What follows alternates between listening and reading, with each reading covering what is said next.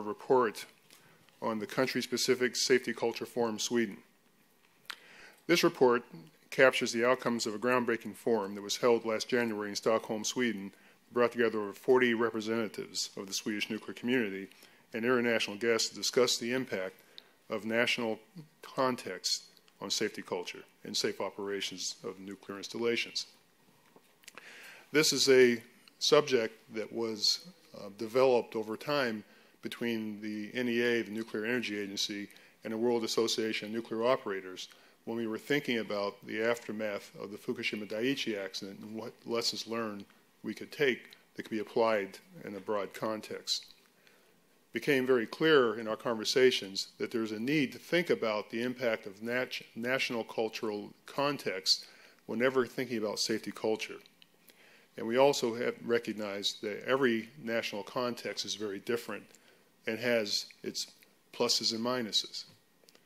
To explore that, we reached out to the people of Sweden, specifically SSM, the nuclear regulator of Sweden, to have a conversation about this.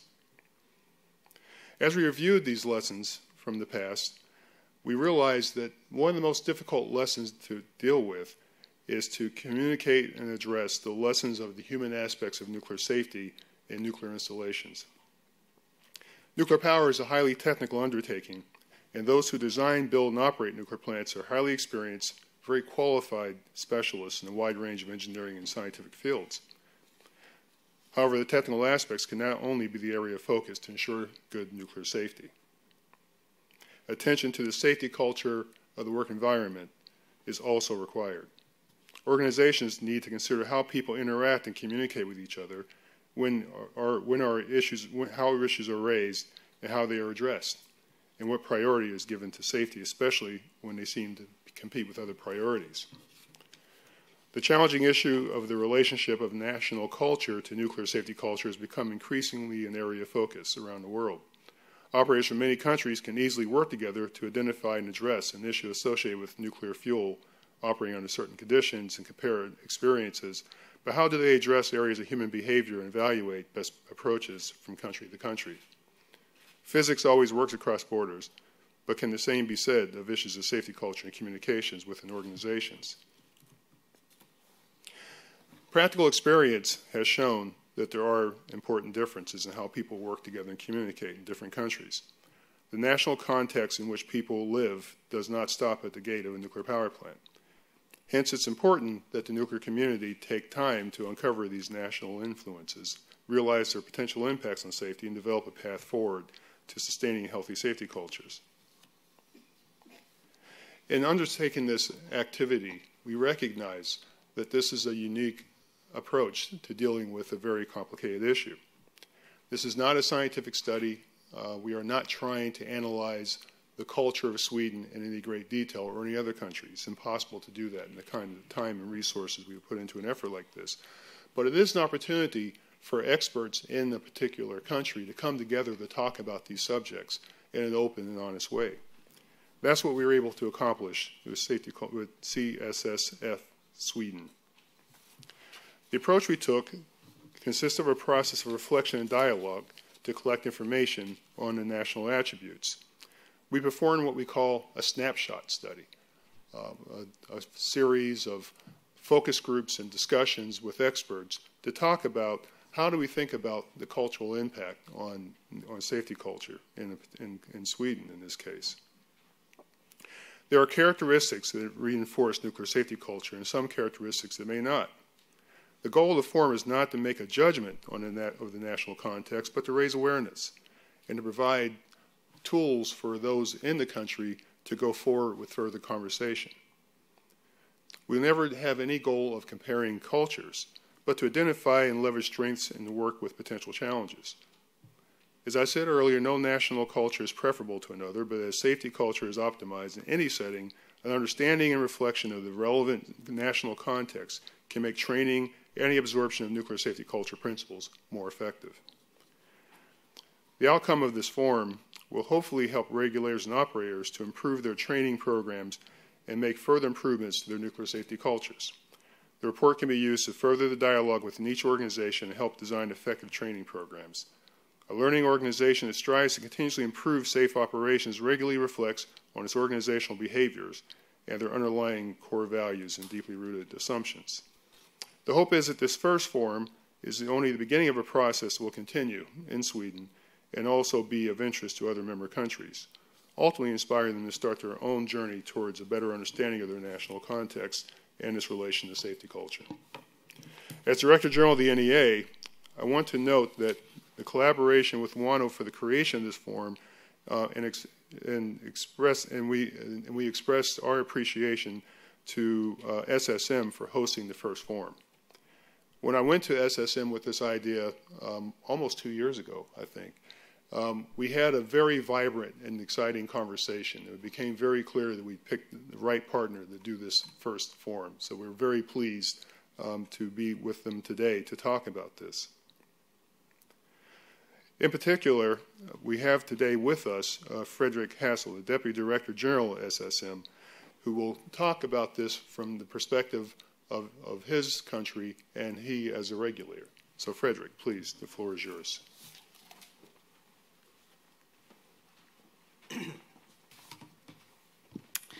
Thank you very much, Bill, and thank you, NEA, for setting up this forum and for organizing this webinar, and also thanks for WANO for being partner with NEA to create this forum. As you said, Bill, when you came with this idea, you really opened the door that we have been trying to find for a long time. These kind of issues have been on the agenda for us for many years, but we have had a hard time finding a good partner to work with them, and we really found that this was an excellent cooperation to join into. That was not the big issue. The big issue, I think, was how to organize it, and I think Ian will come back to that later. For us, HTO, human technology and organizational issues, is on a priority, and we have used these knowledges many times to develop nuclear safety and security in Sweden. As you can see on the picture, you can see the people participating and the enthusiasm that went into the forum. But I would like to try to speak a little bit broader about the subject and what we have learned. The first issue I would like to raise is, do different national cultures exist? And if so, do they matter? I don't know if you have seen them, but when Sweden joined the European Union, we had reasons to go to Brussels in the mid-90s, and there were lots of characters on how different Europeans were what attributes they had, and one was flexible as a Swede, talkative as a Finn, controlled as an Italian, and there was jokes about that, and you can laugh about it, but actually it says something about the different nationalities, and that is sort of for fun. But when I came across this picture that was presented, actually first time I saw it was when the stand-up comedian in Sweden, very famous, when Fredrik Lindström, who also took part in the forum later, used this in one of his stand-up comedy shows. I went back and see what kind of scientific ground basis is this for this presentation of this graph. And it's the World Value Service, an independent research institute in Austria that developed these on questions to different countries. And on the axis, you can see traditional values up to secular rational values. And on the other hand, survival values and self-expression values. And then you can see Sweden almost falling out of the graph in the top right. So what this shows is that we have different values. And then the question is, do these values actually have an impact on the national attributes and the national culture? I do think they have. And what we did with this forum was that we looked ourselves in the mirror. And sometimes it's tough to look yourself in the mirror. you have a feeling that you look sort of nice and so on. And sometimes you actually do, because you have lost some weight the couple of months before, or the opposite, and then it's not so nice. But mirror yourself, it's important, and especially in these HTO issues, it is important. And if I go back to the previous picture, I can say that there is an expression in Sweden saying we are landet lagom, meaning we are the country of average. Everything is average. And when you look at this picture, we are the country extremists. And that's the delta that occurs when you actually mirror yourself. And that was the interesting thing about this exercise. We were able to mirror ourselves and to be in an environment that we could be honest towards each other. And I think there was one time during the discussion when one of the CEOs of the industry told his colleagues, well, look, now you are a little bit complacent here to what we are actually discussing. And we were able to catch up on that, and the discussion developed.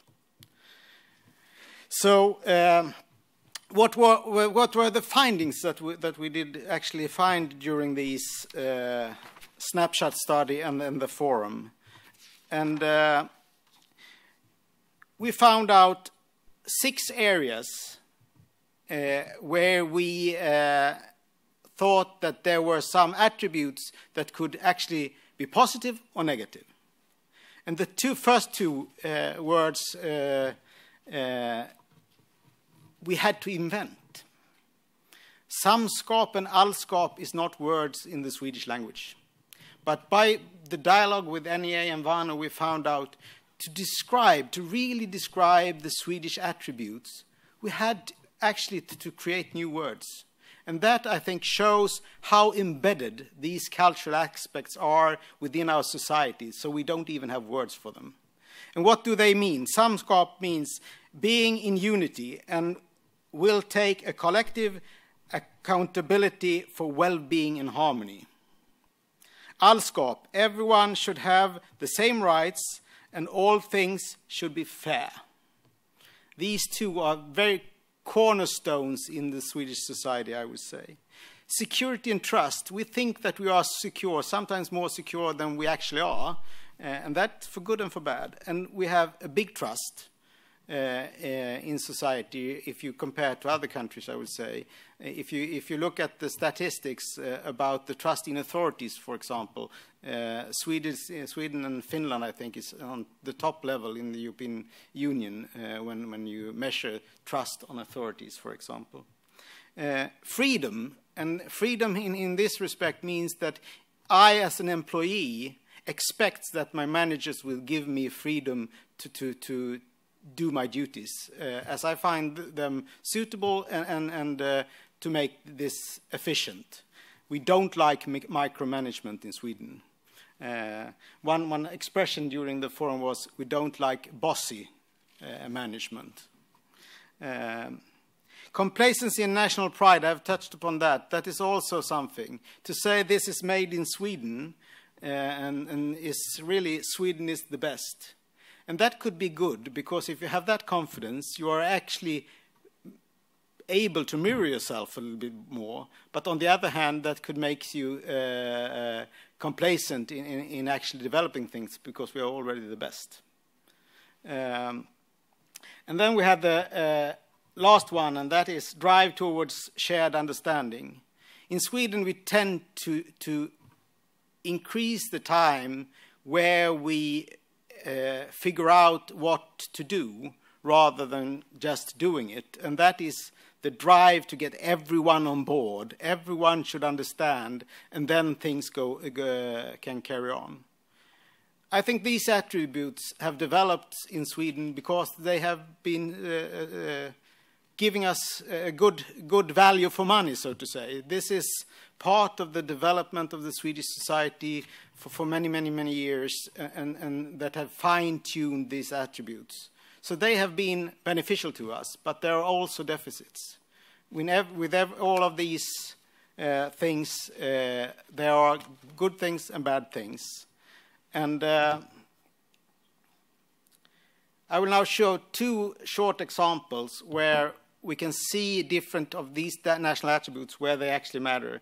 And one is the scandal that we have with security leak concerned by the Swedish authority for outsourcing decision. And this was a big scandal in Sweden. It was not corruption, it was not agents, it was too much trust and too much doing your own business within the organization, I would say. The other one was the forest fires that we had now. 60,000 acres of Swedish forest were burnt down during this summer. And I would like to say, my feeling is that Allskap and Samskap in some way have put, and the strive to get everyone with the timetable to take the important decision that actually made this fire bigger than it actually should have been. By this, we try to get the situation where we will use this information, use this knowledge from the forum to see that the next scandal is not nuclear. And by this, thank you. And as you can see, Swedes can also be happy.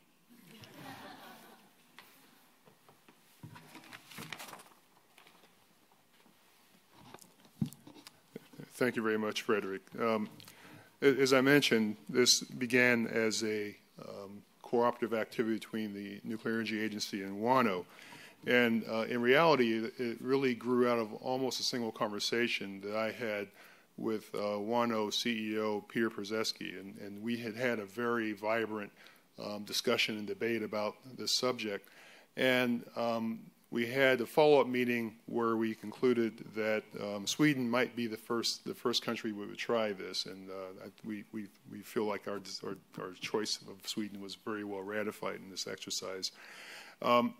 Peter was not able to be with us this afternoon, but he sent the next best thing, which is an individual who was very, very deeply involved in this exercise, and in particular was very involved in making sure that the technical aspects of the scenarios used for the discussion were valid and appropriate.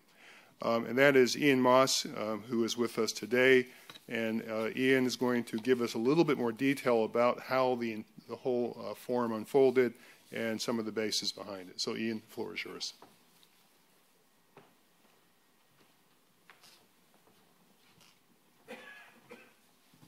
Thank you, Bill. Thank you, Frederick. It was an absolute pleasure working in your lovely country with lovely people, and we really enjoyed the event.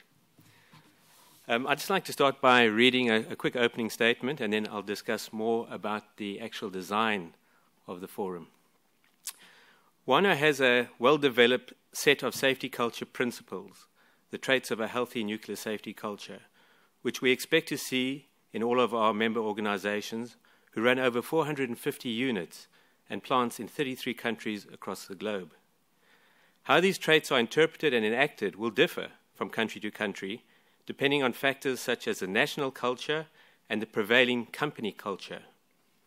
In our peer reviews, which we run every 4 years, we get a unique perspective of how this culture can enhance or undermine nuclear safety. So for senior managers from our members and the regulator to come together for a day and a half to explore how their national context can impact on nuclear safety has to be a really good thing. And that's why we've supported this forum.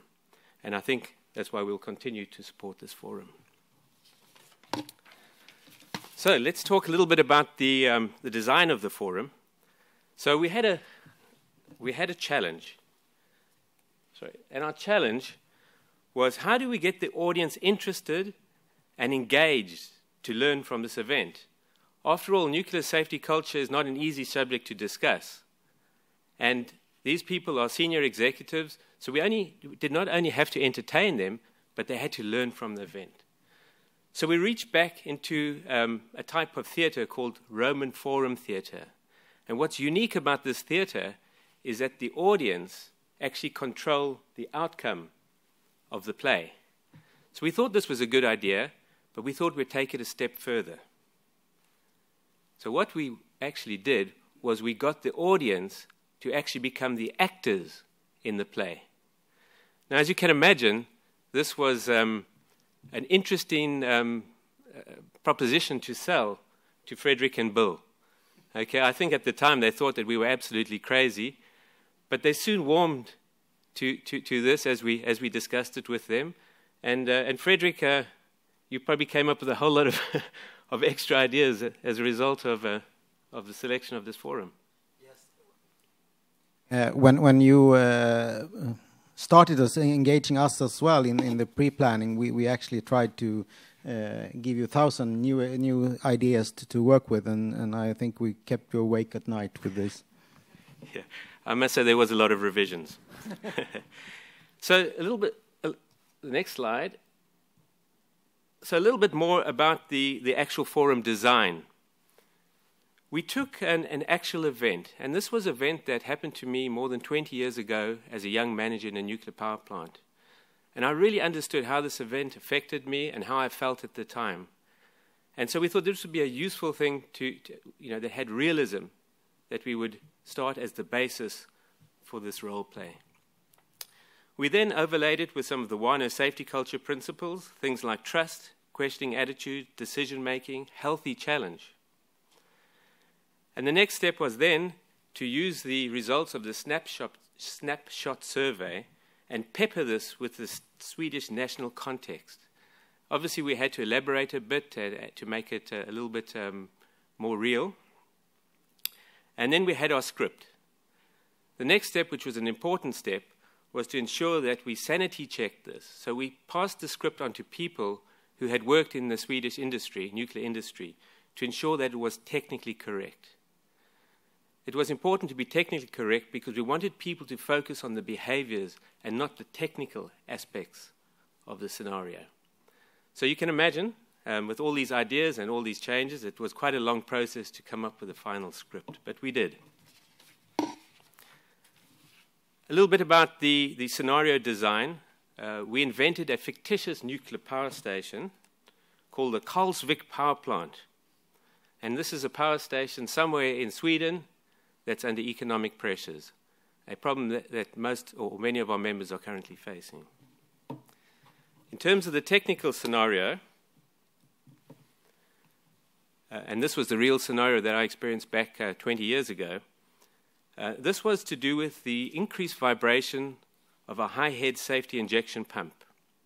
The vibration had suddenly increased, and yet we didn't know why it was. It was a strange a pattern of vibration, and it took a long time to solve. And so we wrote that into the script exactly as it had happened. The next slide discusses the role play. So what we had was 7 scenes broken into 3 acts which followed a timeline. So you can see at T0, that was the event. But in Act 1, this was the precursor to the event. And Act 1 was a conversation that happened between the chief nuclear officer and the plant manager. And it was related to economic pressures that the company was facing. And as a result of that discussion, certain actions were taken, certain conversations were had, which started to impact on the decision-making of the people in the Karlsvik power station. Act 2 was the response to the event. So when the event, or when the vibration was discovered in the plant, there were certain responses. And again, these responses were affected by those early decisions. And of course, in Act 3, when the event happens, we discuss the aftermath of the event. In between each of these acts, we had these forum breakouts where the audience would leave the room in their small groups and they would discuss the event. They discussed, could this happen here? What were the specific cultural aspects that might have positively impacted the event or negatively impacted the event? And so they unpicked the event to try and get a better understanding about the national culture and how that could impact on the decision-makings and, of course, nuclear safety. One thing I should say, and we'll talk a little bit more about this, but one of the things I noticed when I looked at the audience as they were watching the role players, watching their colleagues up there role playing this, you know, if you could have taken a photograph, it would have been fantastic for this slide, because people were just sitting there with smiles in their eyes, and they were really leaning forward, and they were engaging with their colleagues. And so this, it was a really, really effective way of doing this. The other thing I also noticed that these breakout forums, they were planned for an hour. Well, they just carried on right through tea time. Some people, missed tea to continue these discussions. And at that point, we knew that this had been a successful event. So thank you, Bill, for inviting us, Frederick, for hosting us, and thank you all for being here today.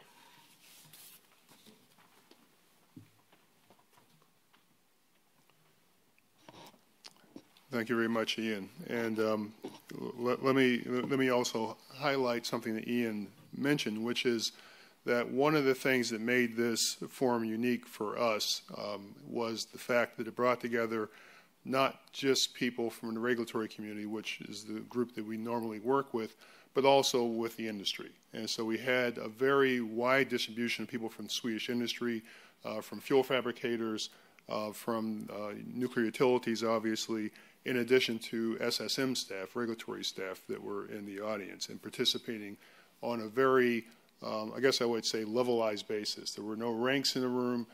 Everyone was referred to by first names, and we think this worked very, very, very well. Representing the industry perspective of this, I think, was very important and is a big contribution to the conversation. And so we were very pleased that we had so many people from Swedish industry participating. And one of those people was Ann Berg, who's Vice President for Corporate Independent Oversight at Swedish utility Vattenfall. And Ann is going to give us a few of her thoughts in the aftermath of this forum. So Ann, the floor is yours. Thank you. It was a very interesting and valuable forum. I was very happy to participate. The topic was very modern, I think, to look at the national culture. It's a bit scary, as Fredrik said, but also nice to look upon yourself and see how you actually behave. The discussions and learnings were also very good, because it's one of the few examples when you actually gather all of the national nuclear Sweden together, actually, which is rather unique. You discuss with the regulator and the suppliers and the utilities. So it was one other very good aspect of this. The format was very good, with lectures and discussions and role plays, and I think these varying setups really made things stick. And as Ian said, I think the role plays, of course, was very good, because you were in a role play, you had time to reflect, you went back into the role play, and the level of motivation and engagement was actually very, very nice. Myself, I was a maintenance guy who was trying to get management attention to these vibrations in the pumps, which took a while. The impact it had, I think it was really deeper group discussions of typical Swedish behaviors. And of course, I think we usually focus on the negative ones where we think we can improve. But of course, there are good ones as well. One of the things I recognized the most was the rather vague meeting structure and how we do make decisions. I know a lot of international people participating in Swedish meetings, and people discuss a lot, and then all of a sudden everyone gets up and are very happy, and everyone is expected to know what to do. And no one really noticed were there a decision taken or not. And so that's one thing. And also, if we are challenging enough, if we actually, we have the consensus culture, we want the group to agree, and the group agreeing is more important than hierarchy. So we had very good discussions on this. Also, what was good, it's actually we had participation of executives in these more nuclear safety culture related discussions, but also people on different levels. And this is rather unique, that you actually mix people across the organizational layers in these aspects. And I also think personally it was a very good way of getting to know how you can arrange a workshop. We do quite a lot of workshops, but not with these really varying setups, different ways of doing it to really get it to stick. So what is being done now? We are, of course, very happy now to read the report in full here and study it. But we have made some key learnings already now. And I think the most important for myself is don't fight your culture. You need to live with it. You should know the disadvantages of it, but make sure you plan for this. And an example is with our vague meeting structure and decision making, you could actually put quite a lot of more structure into your meetings to make sure you have the agenda filling it in to compensate for the vagueness. You can also make sure that you have someone communicating the decisions afterwards and a responsible person for follow-up. So you could actually work around your national culture. We also learned that we need to describe objectives better and follow up and show really what is being done. You said we did. You said we did. So you can actually feedback to people that what has been coming in and what you do about it. So the next steps now, as I said, we will review the report, but we've already started. So we have in Vattenfall something called nuclear business acumen training, where you really train people, not directly nuclear, but taking decisions directly or indirectly that affect nuclear. So we've integrated these national culture learnings into that training. We do have local safety culture events, and in some parts we have used the learnings already in these, and we will continue to do that. But most important then, we will read the report and study it, and hopefully together in the national community actually see how we take this on further. So thank you very much. It was a very good experience, actually. Thank you very much, Anne. I appreciate that perspective. So we have now reached the point where we're prepared to answer a few questions from the audience, and we have a few that have come in. And the first one regards the foreign participation in the forum and some aspects of foreigners working in the Swedish nuclear industry. Let me answer the first part first, which was to describe the foreign participation in the forum. The people who were most engaged in the activity were all from Sweden. We did, however, have a cadre of people who were on the sidelines with translation earphones on, including myself, because the forum was actually held in Swedish. And these people were from a variety of countries. We had representation from Japan, Korea. I sort of represented the United States. Peter Przeski was there. He sort of brought the South African perspective. And we constituted the internet. Oh, and also we had a regulator from Finland. So that constituted the regulatory, the foreign participation in this activity. Anne, there is another question along these lines I'd like to direct to you, and I'll just read the question. That there is mention in the report of foreigners working in the Swedish nuclear industry and some culture clashes that they see. Since there are both German and Finnish companies which have ownership in Swedish reactors, could you comment on the differences in management, work style, etc., and how they affect human technical factors in plant operation? So perhaps you can react to that. But I think the basis is in Sweden, as you said, there shouldn't be bosses around. You have managers, but you kind of act as you ask people to do things, although you're probably wanting them to do it. And I think we talk a lot in Sweden, we have the consensus culture, and we bring everyone together. If you compare with Finland, I mean, it's very much shorter sentences directing what to do, but you do really listen when they say something.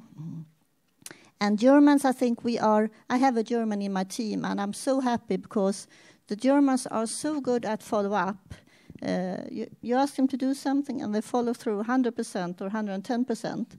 And there's a Swedish, sometimes we follow through our things to 90%, and the rest of 10% kind of is vaguely disappearing. But if you have a German in the team, you can actually make sure that you do everything to the last minute. So I'm very happy in this aspect. Frederick, would you like to comment? Yeah, I would absolutely like to comment that. And maybe that what the last sentence, as Anne said, is that if you mix cultures, in the power plants. You should it will make you better in handling your shortcomings, because there are others with other glasses looking at what is happening and can react on that. So maybe we need some more international components within the industry and in the society as well. It's a good observation, particularly since the nuclear business is becoming so much more globalized than it was in the past, and there's much more of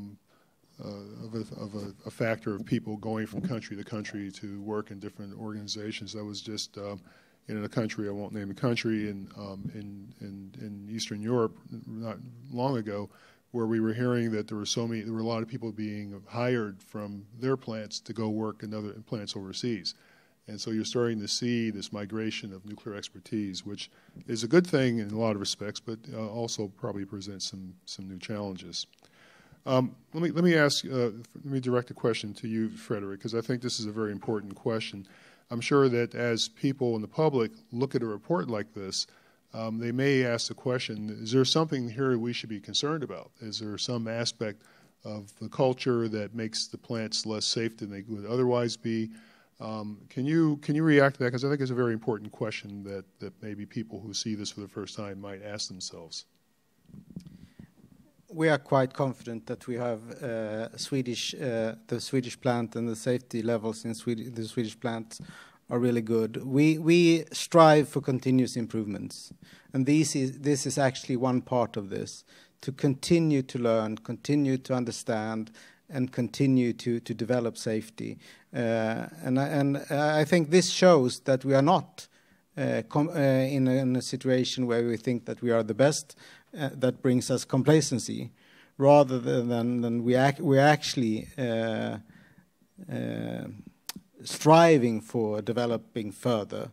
So from a good safety level, I think this report will make us even better. And that was one point I tried to make in some of the last slides of my presentation. I appreciate that very much. And let me sort of ask this question in a little bit broader fashion and aim this perhaps at you, Ian, looking at it from an overall sort of WANO perspective. These issues of safety culture are obviously something we've paid a lot of attention to in the last several years. And, it's important, of course, that we don't look at this as comparing one culture to another and trying to say that one culture is better for safety, another culture is not good for safety. That's not the point of this.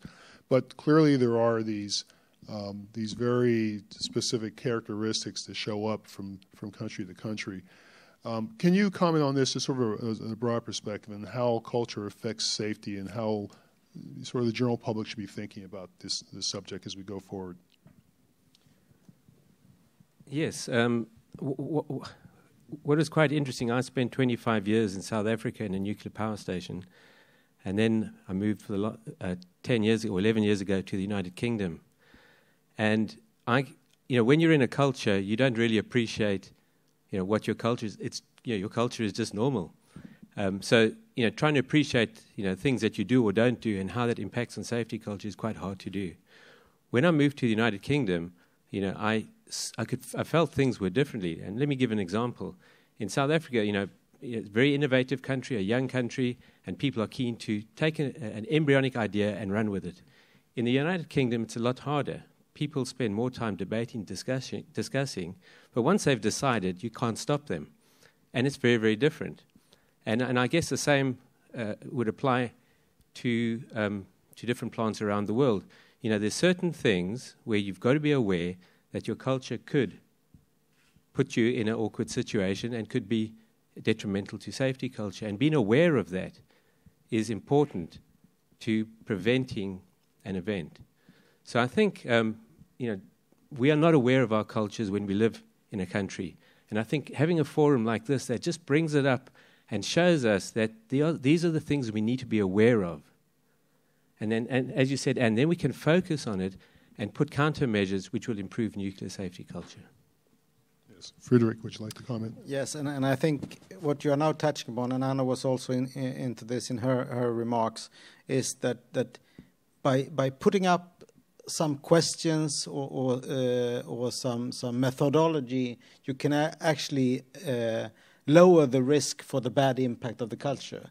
And it's all small details. And I would also say that my conclusion after this is not only relating to nuclear in Sweden.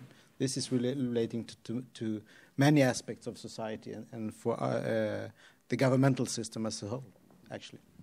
Let me ask you sort of a follow-up to that, because your job as a regulator to assure nuclear safety, assure that the industry is following the rules, so to speak.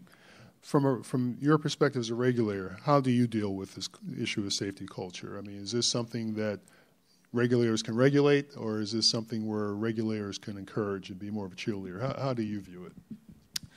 I would say that the way we are using safety culture indicators and HTO knowledge have shown in the past, in the last 2 decades, that these have been the method to be proactive in handling safety issues.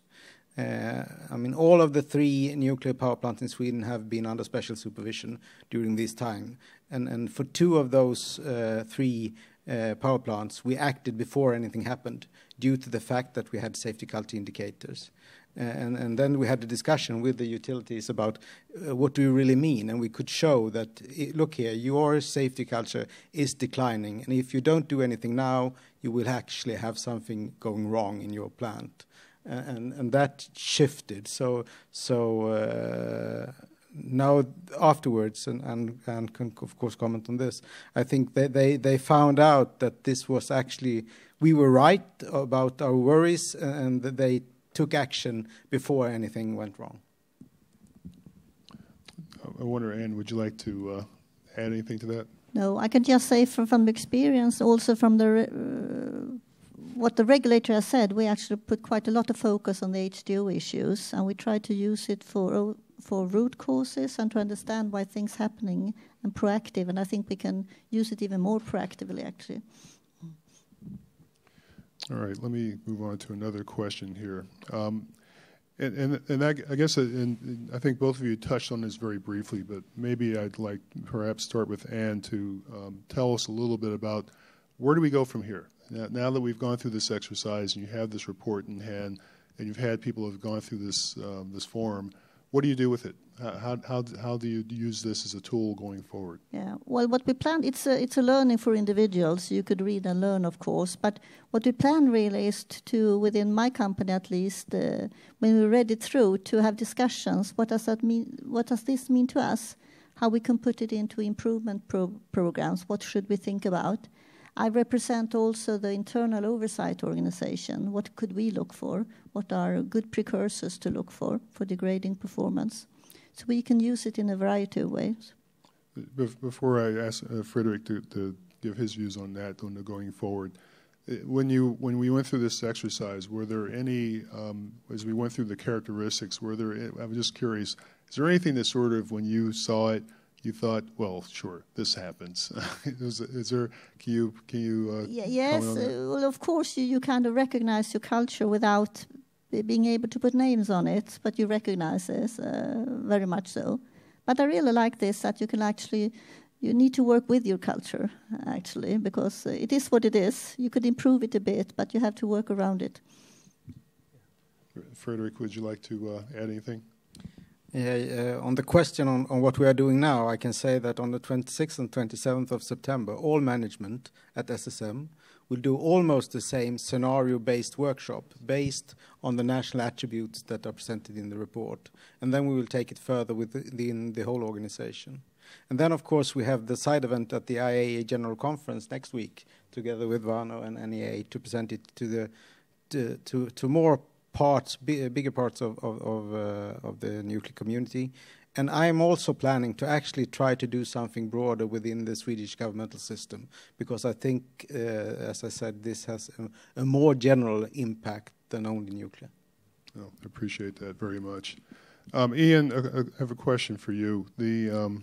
There's often, as we've gone through this exercise and as we've talked with people, it certainly has been mentioned that this is a very complicated subject with a lot of permutations, but that there's also the factors that come into organizational culture.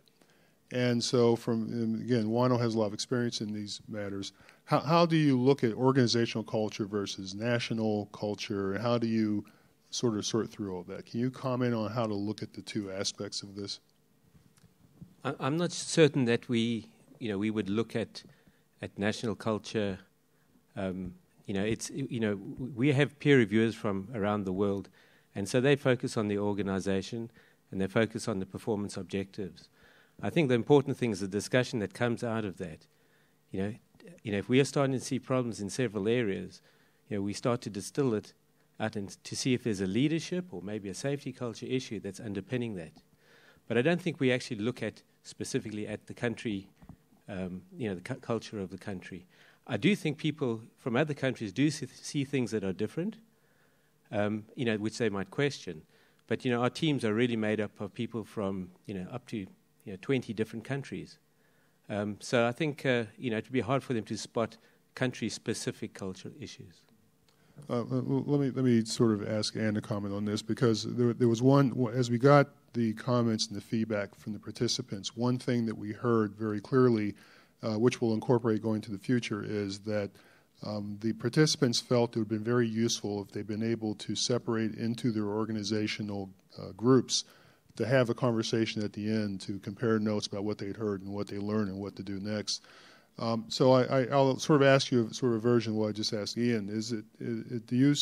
As you had a room full of people from the Swedish nuclear industry and the regulator that were all together, were you thinking also that there are these differences in how Vattenfall reacts to things versus what other organizations in Sweden might react? Can you sort through this question of organization versus national? Okay, I thought when we actually grouped together across the organizations, we realized we're based in the same culture, actually.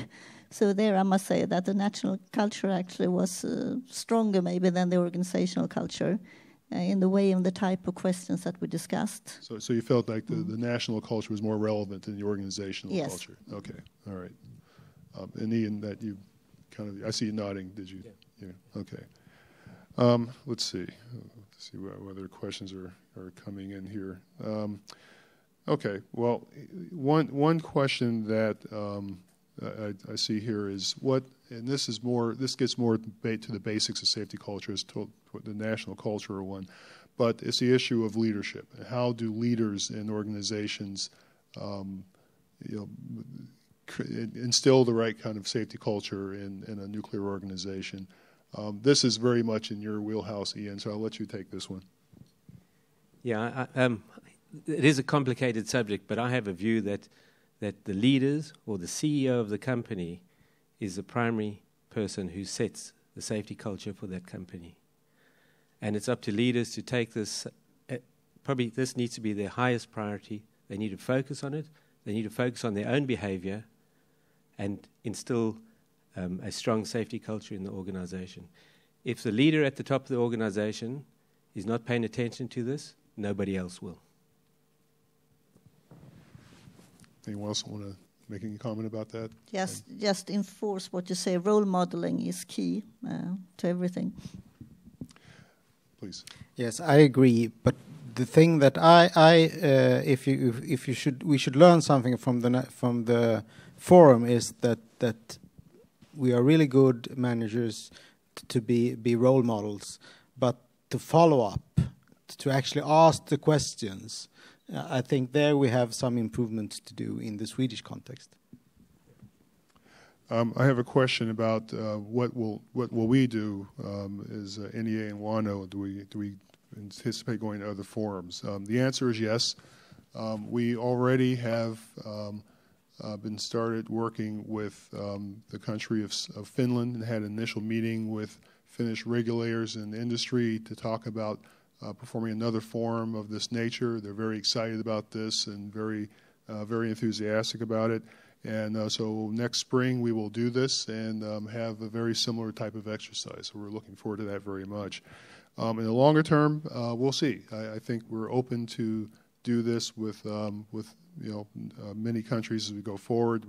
We can't do one a month. It's a complicated undertaking, but we can probably do at least one a year, and I think we anticipate doing that going forward. Oh, let's see.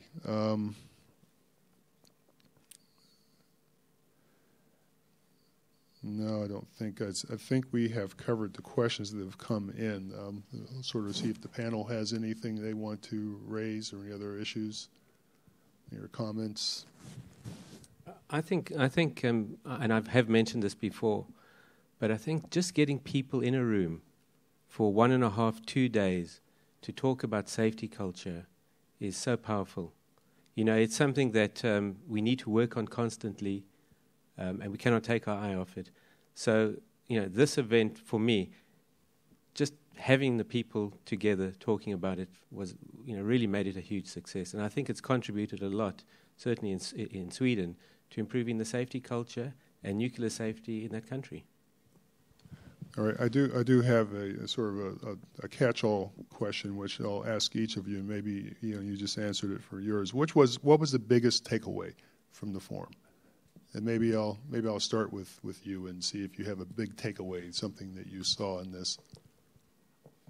I think that myself and I think the WANO members who attended the forum may have created an awareness that when we're out there, there are other aspects that affect the performance of power plants. And so we, within WANO, are starting to look at doing some training on these cultural aspects to help prepare our people when they go into plants. So I think, you know, it's really opened up a window for us to explore some of the reasons why things are as they are in the plants. And I think I've already mentioned this, don't fight your culture, but I have another thing as well. And this, when you learn about best practice, WANO is a lot best practice, make sure that it's implemented in a way that suits your national culture. You need to make a twist to it or make it people motivated to do it. Before Fredrickson, let me echo that, because I think that really is the most important thing that I saw in this. And again, it's not that we're trying to compare cultures or anything like that. That's not at all the point. But the point is that there are insights that you can gain about the culture and how to apply the principles of safety culture, which I think we all agree are universal principles. But how do you communicate those? How do you get those to instilled in an organization? That's going to change from culture to culture, and that's one of the things that makes this so complex. So I fully echo your comment there. Frederick, sort of, what's your big takeaway from this exercise? I would say that I and our authority understands the industry and ourselves a little bit better. That makes us it makes us able to take the next step of improving safety and security in Sweden, and it's fairly easy, I would say, with small adjustments. We will be able to benefit from this. And I would also say that you should never, ever, in this trying to be a little bit better, forget that there are some things in the culture that are beneficial and that gives you the momentum to develop safety further. So it's not only fight the culture, but also use the culture to build safety. Well, let me take slight issue with one word you use, which is fight, because I think one of the things I learned in this exercise and actually thinking about this, and perhaps even Ian mentioned this earlier, but you can't fight the culture. The culture is the culture. The culture is what people grew up in. It's how they communicate. It's how they interact. And you can certainly train people to do certain specific things, but over time, the culture wins. And so I think that exercises like this highlight, again, in the context of training and communications, how to deal with the specific issues that arise. And when Anne was giving her comments, she highlighted and this was a big discussion in the forum, the meetings, and how the meetings in Sweden sometimes can go on and on and on, and then maybe the conclusion isn't really clear to everyone. And the forum did, in that particular instance, highlight what might be a best practice, something that, that managers can do without being bossy to make sure that people walk out of the room with a clear idea as to what the conclusion was and what they're supposed to do next. So I think it's not so much fighting the culture, it's recognizing the culture and then just dealing with it in that respect. I think we are pretty much out of time. I see people waving hands at me. So I want to just conclude by thanking SSM, Frederick, you in particular, and for being the host of this and for hosting the side event in Vienna next week, and you and your colleagues in Swedish industry for being such fantastic participants in this. And of course, Ian, the participation of WANO makes this work very well. So thank all of you. And let me also thank the many people that participated in this. There were many SSM staff that participated in this. There were many NEA staff from RP Hans and my staff that were very much involved in this. And they all put a lot of effort into this.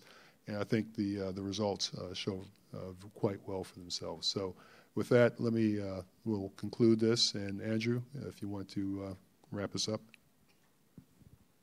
I'd like to remind you that the report is available online and can be downloaded on the NEA website at www.oecd-nea.org. For more updates and news, we also encourage you to follow us on social media. We're on Facebook, we're on Twitter, and we're on LinkedIn. Thank you.